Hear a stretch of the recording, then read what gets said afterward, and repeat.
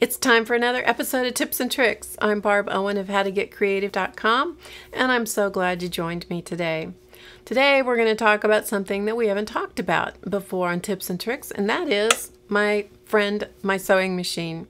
I'm going to show you what we're going to do. We're going to talk about, and I'm going to show you about using the free motion cording foot. So here's an example of what the free motion cording foot does. It actually stitches cording down to the machine, or to the fabric, through the machine, and it looks like it's floating on the fabric. So I'm going to show you how we do that.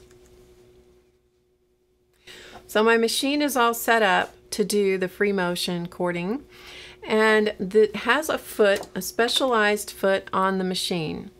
And so what you see here is this foot. It's a straight stitch foot for this cording foot on this brand of machine. And most brands of machines have a foot that it may look a little different than this, but most machines will have some kind of foot. It's usually an accessory foot, and so you need to check with your dealer or the manufacturer of your machine to find out what foot is required for your specific machine. And there is a little thread guide you can see over here on the side of the machine right here that usually comes with the machine and you have to install. In this case, it just clips into the machine. It's very easy to put on there. I just leave it on all the time. The other thing that I have on for my machine is this is the cord that I'm using back here. And this cord is on what's called a thread lift. So that's the stand down here. So it sits on that thread lift. It goes up through the hook at the top and comes down and feeds through that little thread guide that I showed you just a minute ago over here. And then it actually also feeds into the foot. So you have a special little threader that comes with the foot, and you just put it into the foot. You get it all ready to go. The feed dogs are down because we are doing free motion stitching. So that means that the feed dogs are down or covered depending on your machine. And in the top I have monofilament thread, and I'm going to see if I can find it to show it to you. So this is, you can see it right here, right? That's the monofilament thread, and this one happens to come from the Superior company, and it's called Monopoly. Looks like the word monopoly, but it's pronounced Monopoly.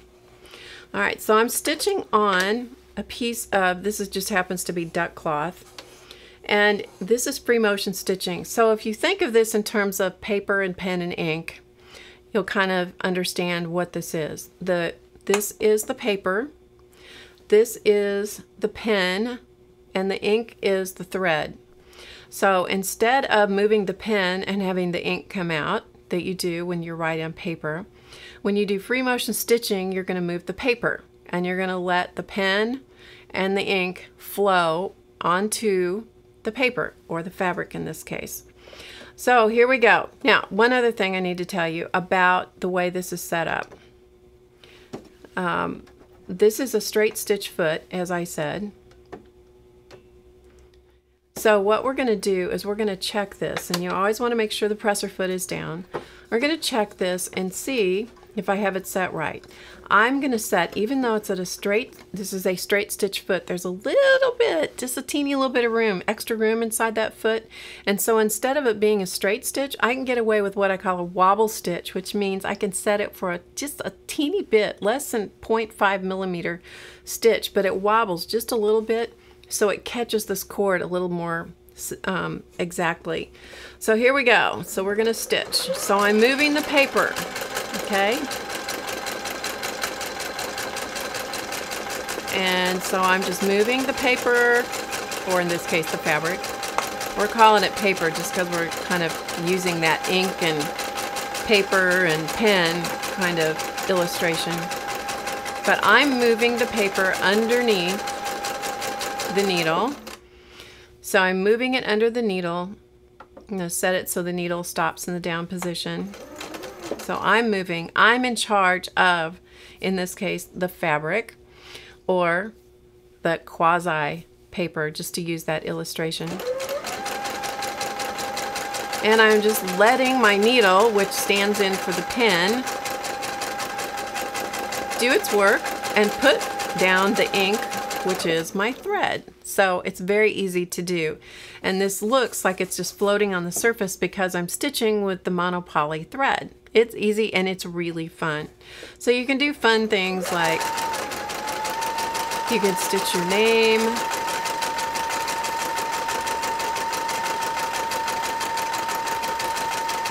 So we'll just put part of my name here. But you don't want to stitch too fast, because if you stitch too fast, you can make yourself a little crazy. It's more important that you stitch evenly than it is that you stitch with speed. Okay? And you can do whatever you can do, whatever direction you can steer the fabric in, that's where it will track and stitch down your cord. So that's the free motion cording foot. Now, a couple of other tips I want to give you. This stuff right here is called Amazing Tape, and it is plastic. It's a clear plastic, comes in a couple of different widths. And when you have things like this cording, this cord is very slick and it wants to fall off the spool. And so when you're storing it, if you use something like the Amazing Tape and just wrap it around that, it's plastic, it sticks to itself, does not have adhesive, and so it will just wrap around that spool and it will hold that cord in place, so you don't waste any by letting it fall off the spool.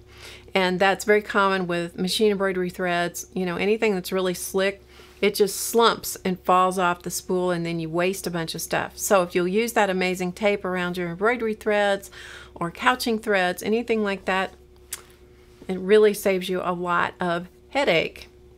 Let's see. And I think that's it. I think that's all the tips and tricks that I have for you today. So if you don't have a free motion cording foot and you're interested in using this in your fiber art, or in your sewing, in your decorative work, or you can even use it with fabric paper. I use my sewing machine with paper a lot. So I mean, there's all kinds of applications that it's just whatever your imagination can come up with. Why not try it and see what it'll do?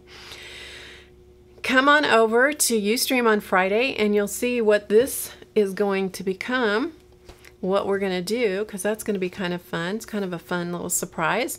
This is Christmas in July month, you know, and so everything has kind of a gifty kind of a theme about it. So come on over there, find out what we're doing. The channel is Creating Faces. It's at 2 p.m. Eastern. You'll find all the links for things that I talk about here in this video. You'll find that in the description box right below the video. There's also a place to leave a comment if you have a comment or a question. And yeah, I will be happy to see you over on Ustream. Check out the blog at HowToGetCreative.com and check out any of the other videos we have on the blog over there. Sometimes there are videos there on the blog post that don't show up anyplace else, so you might even want to check that out. So I will see you on the next, well, I don't know when I'll see you next. Hopefully I'll see you Friday. If not, I'll see you in the next tips and tricks video, which will be coming up in a few days. Thanks for joining me, and remember to get creative today, because it's easy. See you later. Bye.